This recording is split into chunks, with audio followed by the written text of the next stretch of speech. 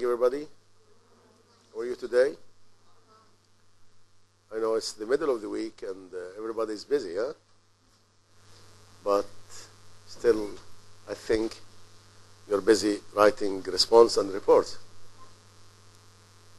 I think last class was interesting or boring or both. So let's see somebody who did not attend the class. Is it difficult to report? You watched the class. Good. So, yes, please come here.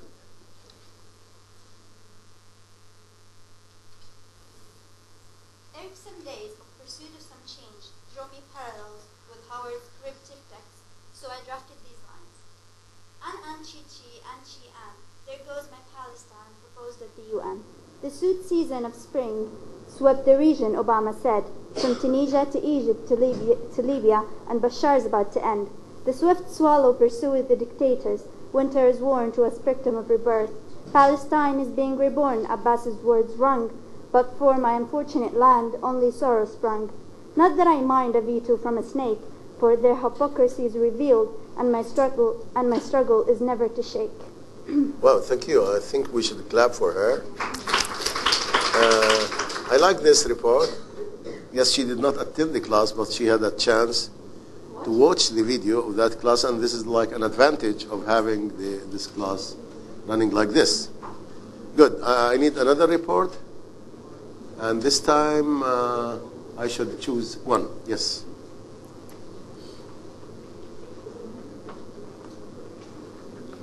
At the lecture, I sat in my chair, but I didn't prepare.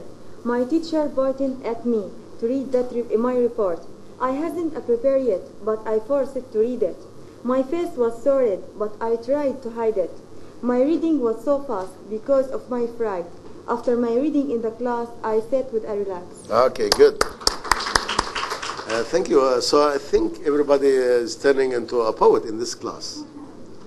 But let us remind ourselves of the things we did in the class last time. I think we talked about our initial response, and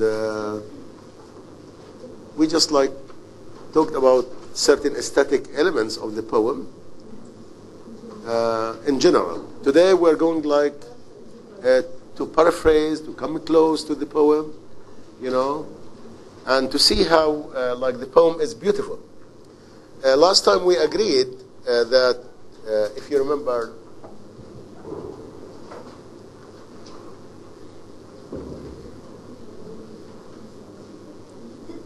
we agreed that the poem had a wonderful description of spring, and most of you thought that the description was wonderful because of the images, because of the figures of speech, because of the music, because of the sound.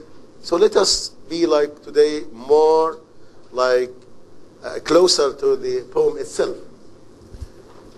You see here the sweet season that bud and the bloom forth brings, with the green hath clad the hill and eke the vale.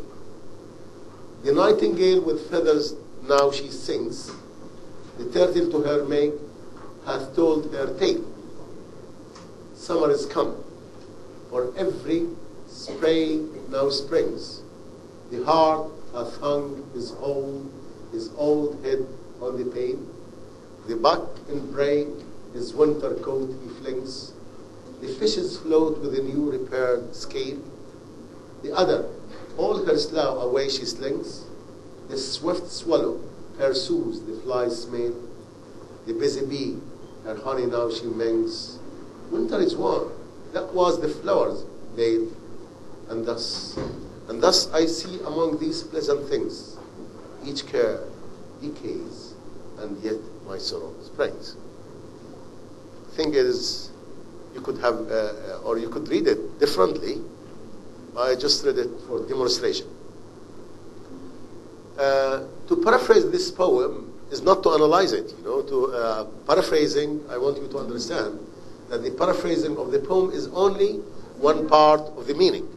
So it is not. We can paraphrase in order to comment. As you see here, like right from the very beginning, the poet shows how strong the drive of life is in spring. You know, spring, as we said, is always associated with rebirth. And here, like, okay, the suit season is budding, you know, the season is budding. And here, of course, you have a metonymy. When we say the season, it means like budding. It is like the whole spring is like a tree which is budding.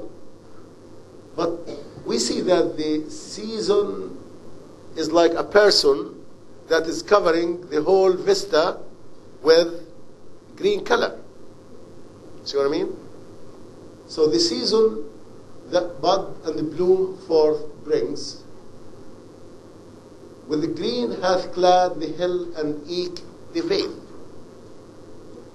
So right from the very beginning, you know, the writer wants to show us that this beauty or, you know, this revival is dominating the whole scene.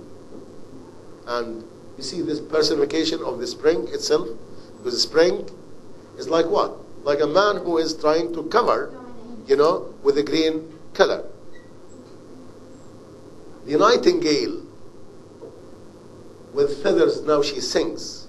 Accordingly, you know, like, because it is a season of rebirth, so we expect that everything is going to be jovial, happy, you know. So it is not like the nightingale with feather now she sings. I'm paraphrasing. The nightingale is happy and, you know, singing the most melodious songs. The turtle to her make hath told her tale. Again, the turtle dove, like we have a male and a female, and, you know, because, you know, they are exchanging, you know, love relationship. The nightingale with feathers now she sings, the turtle to her make hath told her tale. Summer has come, so it's a declaration, like all the creatures are declaring that summer is, you know, coming. And summer in England is interchangeable with the spring. So sometimes it is difficult to know which is summer and spring. So summer is equivalent to spring in England. Summer has come for every spray now springs. It is like every tree, every branch of a tree is springing, is sprouting. The heart hath hung his hold, his old head on the pail. The heart, you know, a male deer is, you know, I mean, in winter, usually a lot of animals hibernate. You know what I mean, hibernate? Just they become dormant. They are not active. But when spring comes, they go and, like, you know, they are given a new life. And they become very active. The buck, which is, you know, again, a male deer or, you know, a rabbit, in break his winter coat he flings. It's like rebirth. It's regeneration. Even the skin, everything is acquiring a new garment.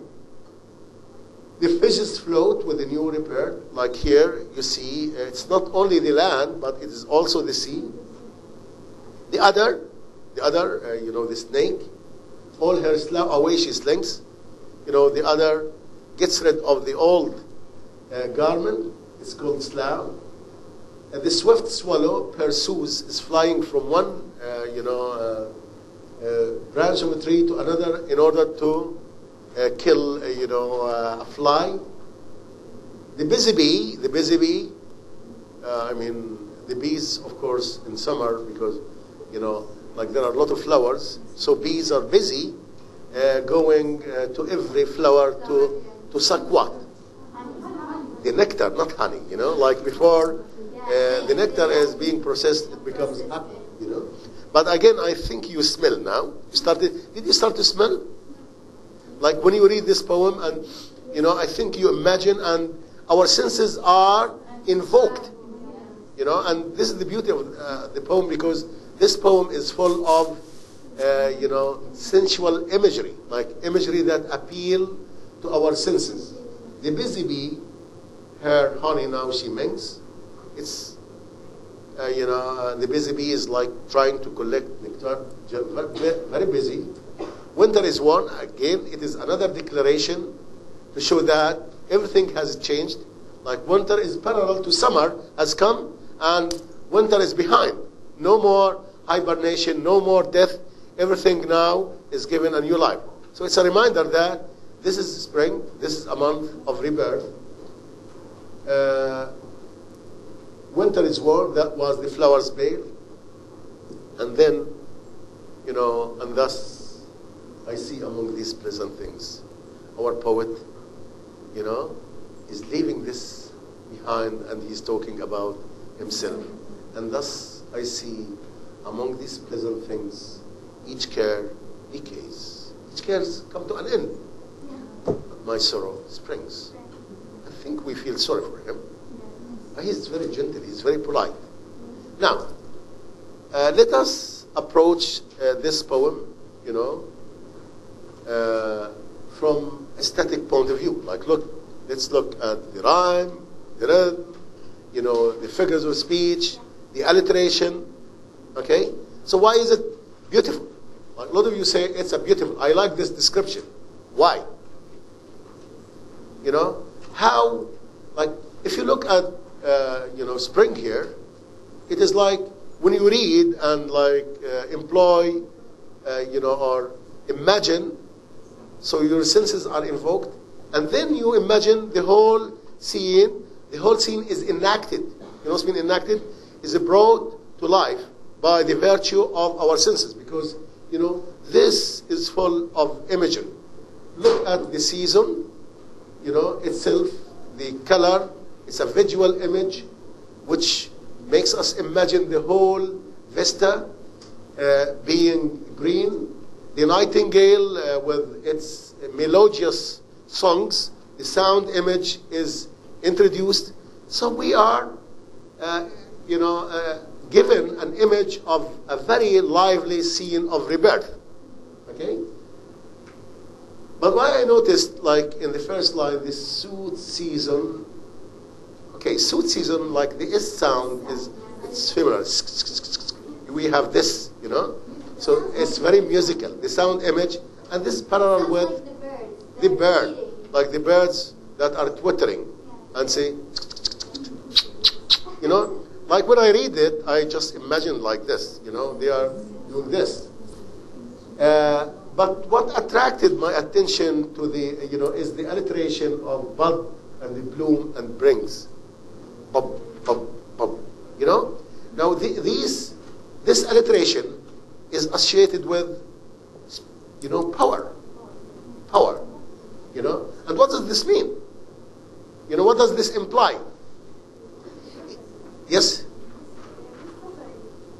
It implies his suffering? No? Yes? The change and the effort is dominating everything. So Yes, that's better. Yeah, the change, the drive of a change is very powerful. It is something which cannot be reversed. See what I mean? It is very powerful. The drive of life, the drive of regeneration is very powerful. With the green hath he clad the hill and eke the vale. So it is, we're talking about the hill and, the valley. So the change is not limited to one place, but it is spreading. It is all over the place, It is panoramic change. Yes. The nightingale, but look here, eke, we said it is also. I think, in this poem, like what you said last time, some of you were disturbed because the poet was using these archaic words. But as I mentioned, archaic words have to do, with this rustic flavor. Like usually some poets embellish. I mean, mainly, 16th century, like Howard himself, wanted to embellish poetry with, some Latin references. And I think in this poem, like the word save is taken from Latin. And, this is Old English. Not Old English, I would say Chaucerian English. Chaucer was using, instead of sweet, suit, and he was using a, eke, a lot. So this is a kind of archaic English to give rustic flavor, and it would add beauty to the, poetry itself. The nightingale with feathers, now she sings. It is a festive atmosphere. Now, from the very beginning, this, spring is everywhere. So now, all the creatures are celebrating. So it's an atmosphere of festivity. It is an atmosphere of rebirth and creativity. The nightingale with feathers, now she sings. And this is, as you see, an image. What kind of image is this? Yeah, when you are like nightingale. It's sound and visual. It's a visual. And even what we call kinetic image. Kinetic because there is a movement. We imagine, we see, we listen like to the nightingale. So the nightingale is jovial. Why? Because it is, this is the atmosphere of happiness. This is the atmosphere of celebration. The nightingale with feathers, new she sings. New feathers. Like here we have this, what we call in botany, it is molting. Like, so everything is given a new shape, a new appearance, a new skin, a new garment. It's regeneration. The turtle to her make hath told her tale. Here, again, we said last time, if you remember, that our friend, the poet, was, noble, and he was very polite. He was of noble birth, and this is like a kind of euphemism. Like he didn't want to speak about things explicitly, And we said this is like the atmosphere of regeneration. It's so multiplication is there because everything is multiplying, everything is reproducing. Summer has come. For every spray now springs. Summer has come. Again, we are reminded that of the advent of summer. Advent, the arrival of summer. Summer has come. For every spray now springs. Again, like the alliteration, shows how, everything was. It shows how lovely the scene was by its sound. The heart hath hung his old head on the pail. Look hard. It's like, panting out because everybody is, oh my God, is taken by surprise. It is, everybody is taken by the surprise by this advent and jovial, scene. The heart hath hung his old head on the pail. The buck in brave, his winter coat he flings. I think, all these are personifications. And we said, what is a personification? It is like assigning, what is, Yeah, it's assigning features or characteristics of human beings or persons to non-human. Yes, and you're right. Now, so this description is vivid by the virtue of imagery and by the virtue of personification. Because the whole picture is animated for us. Why? Because we have a lot of, personifications. The fishes float with a new repaired scale. Again, here we are, the writer is like zooming somewhere else, zooming the river, the sea. So he's reminding us that this change is entire, is comprehensive. It is not excluded to one area. The fishes float with a new repaired scale. The other, it's a reptile. So reptile, animals, birds, everything.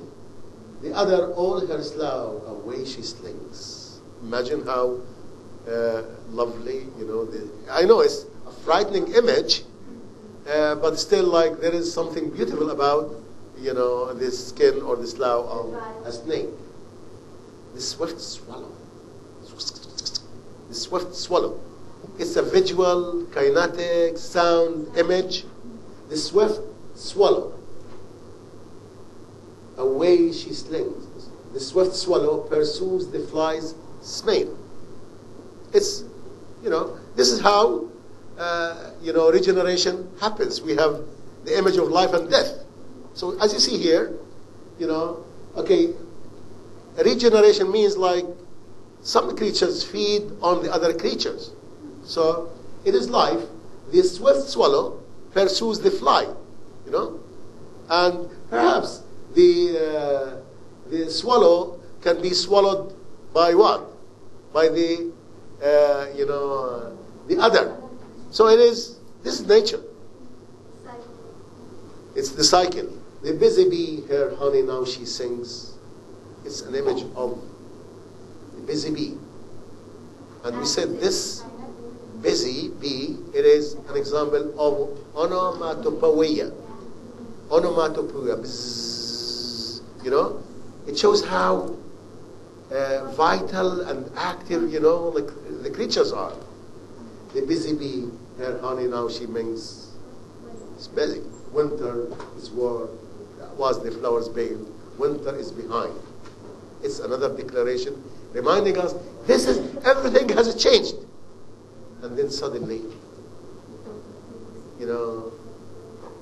we have the poet drawing attention to his own situation. And thus I see among these pleasant things, still like they are in front of him, not those.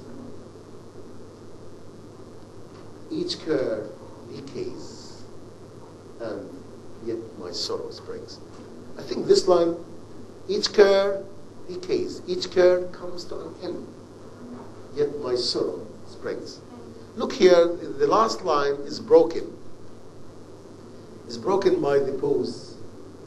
And the pause is represented by, the grammatical. There is like a new sentence. So there is a pause and a new sentence. And this is what we call in poetry caesura. Caesura, it is a pause. It is something, in the middle of the line. It's a break. So it could be structural, it could be, pause. And each care. So when we read it, we say, and each care decays. And like there is a pause. And yet my sorrow springs. It's a paradox, isn't it? What is the paradox? Paradox and irony. The paradox is like how, because, like sorrow is springing. Sorrow is springing.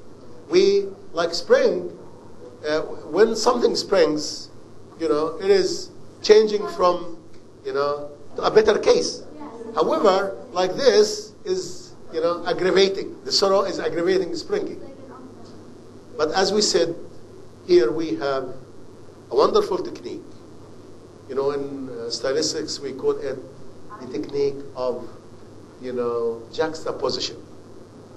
As you see, like juxtapose to put things, side by side. So what is being juxtaposed here? What is being juxtaposed?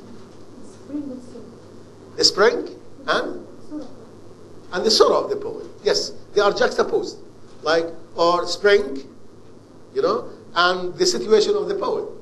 So this, spring is changing. Spring, is beautiful, and the situation of the poet remains as it is. And even is getting worse because sorrow is springing, is increasing. So this, kind of juxtaposition spawns or generates the irony. You know what I mean? The irony? Now, the situation has become very ironical. How come? You know, how come? Like, everything is changing and your situation remains the same. So here, we have a sense of irony. You know, like everything around the poet is a changing, you know, but his situation is not. Of course, all these, you know, as I told you, we cannot discuss every single aesthetic element in every poem we are studying.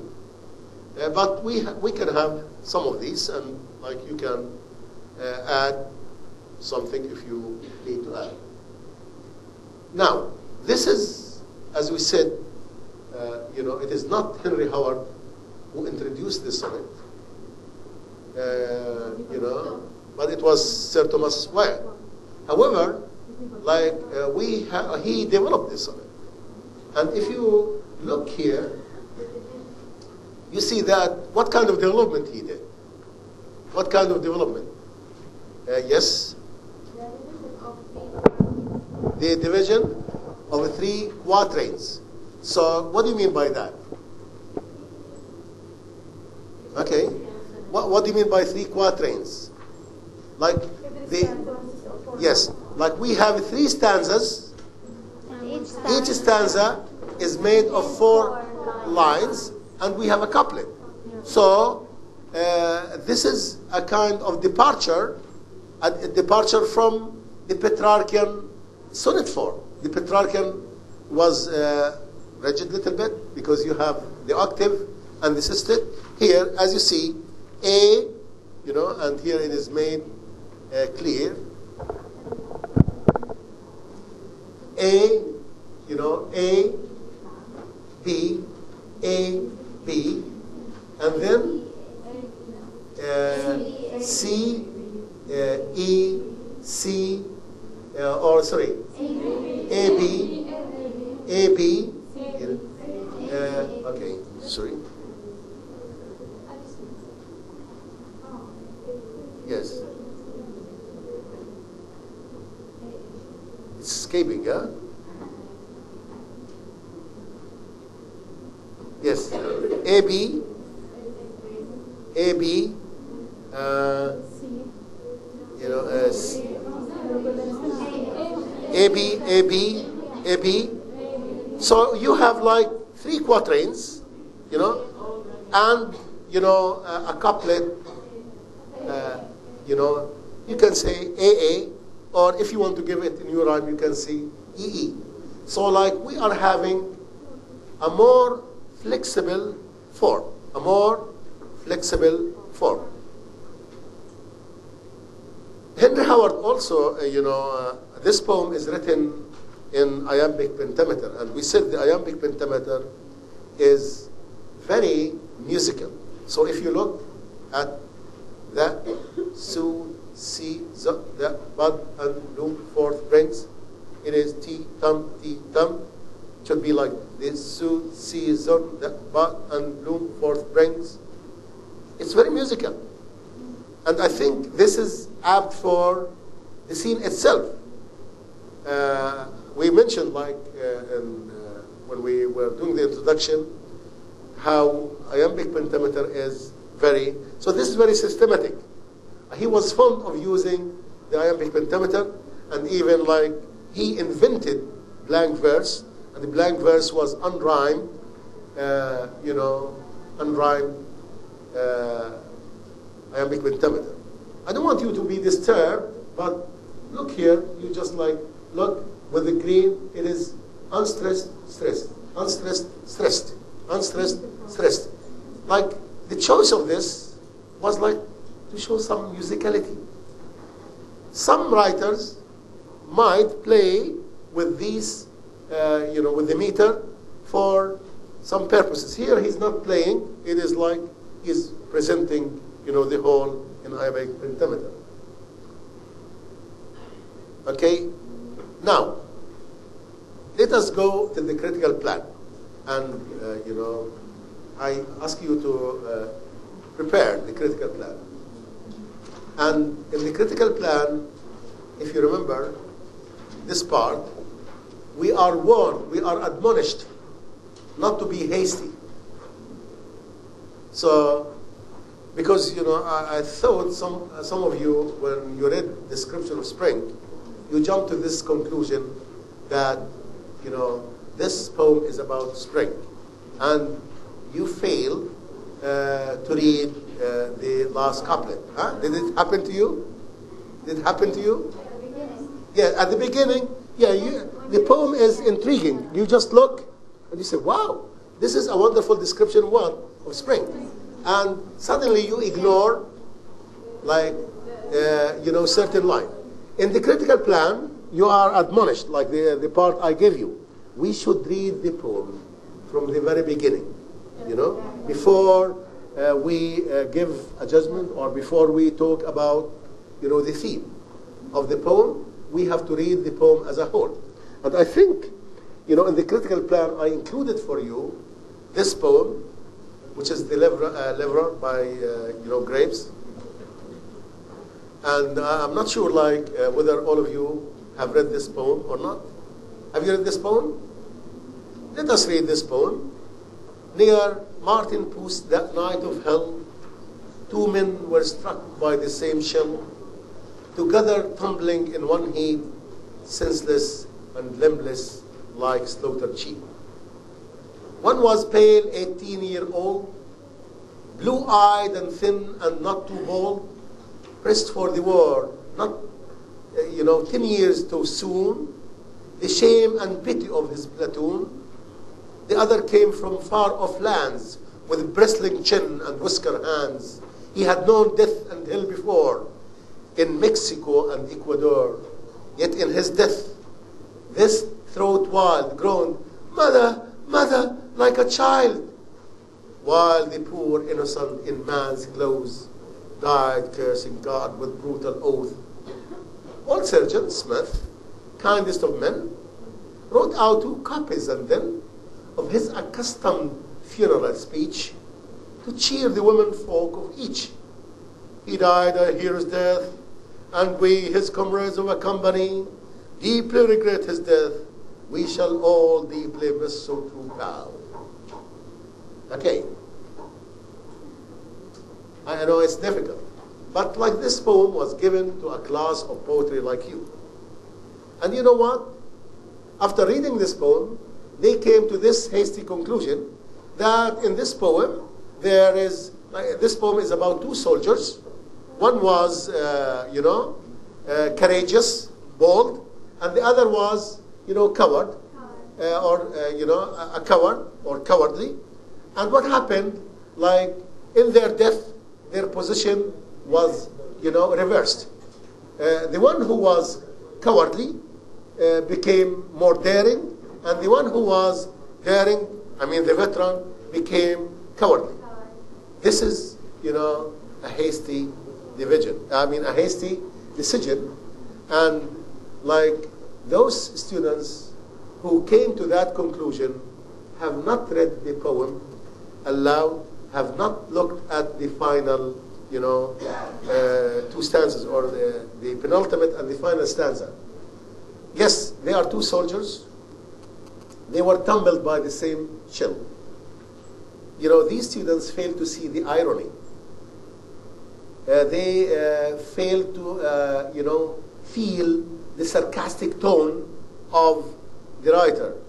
Yes, they died. One was a hero, died as a hero, and one died as a hero, and the other died as a coward. But what did Sergeant, Smith say about them? What did he do? Old Sergeant Smith, kindest of men, wrote out 2 copies and then wrote 2 copies. This for one of his accustomed speech. He was writing, this is his way of writing speech. When a soldier dies, speeches and funerals and giving, memorials, just to speak about the person who died. To cheer, what was the purpose? To cheer the women folk of each. So the purpose was sentimental. It was not genuine at all. And what did he say? Each one, he died a hero's death. Do you think each one died as a hero? Because one said, mother, mother, he was like a child. And the other said, oh God, and he was cursing. This is what happened. So look here, is he true? Is he honest? Or is he a liar? He's a liar. He died a hero's death. And we all his comrades of a company. Look how he's a liar. Look how he is sentimental. You know what I mean? He wants us to cry. He wants to force us to cry. We deeply regret his death. We shall all deeply miss so true pal. Very, very a liar. Hypocrisy. So I think, reading the two lines will make us change our mind about the whole poem. So we cannot say that this poem is about the reversal of, the fortune of the two soldiers. We cannot say. Who can tell me what is it about then? After reading. Like here, the story is clear. As you see, here, he's like assigning the place. It is a place, Martin Puss, the Night of Hell. Two men were struck by the same shell. It was a shell, artillery shell, together tumbling in one heap, senseless and limbless, without limbs, like slaughtered sheep. One was pale, 18. He's telling like about each one. One was pale, 18 years, and he was blue-eyed, very, handsome, and he was pressed when he was young to the war. And the other came, it was like veteran, experienced. He was fighting everywhere, like the soldiers of Gaddafi, they were brought from Africa, So he was fighting everywhere. But when they died, this one said, mother, mother. He was like a child. You see? But you know what the sergeant said? That he was a hero. So now you come to understand that this poem is about. It is? It's about political hypocrisy. It's about the false idea of heroism. Because sometimes, we exaggerate the achievement, of some people. They are not heroes. They are not heroes, but we think that they are heroes. Okay, you see what I mean? So whenever you come to give a general statement, you have to make sure to read the poem. This applies to our poem, like a description of spring. Yeah. We don't have to be very hasty. We have to think deeply, Okay, as you see, we don't have to jump to this conclusion. This poem is lovely. I like it very much because it's about regeneration and rebirth. What about this? And thus I see among these pleasant things, each care decays, and yet my sorrow springs.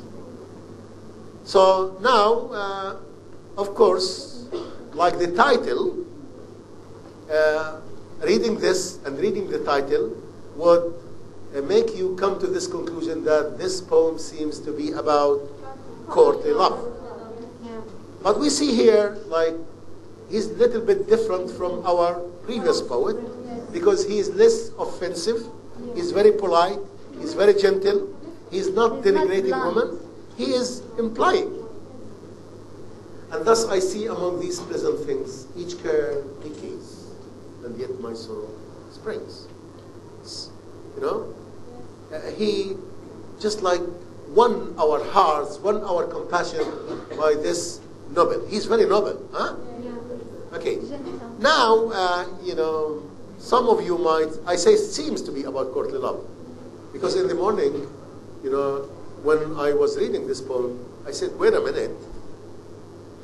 It might not be about courtly love. It might be about, the king's, relationship with other courtiers. it could be about the court life. And because he was in prison, he was, like the king was angry with him all the time. So he was referring to the life, that of the court. Everybody in the court was like having his place except him, So this is, another reading of the poem. He might be referring to his political or unsuccessful political career in, the court of Henry VIII. Because Henry VIII, as I told you, was, very changeable, was very whimsical, eccentric, his behavior. He was not like, he didn't like anybody to rival him, and this man, was a rival. That's why he was beheaded.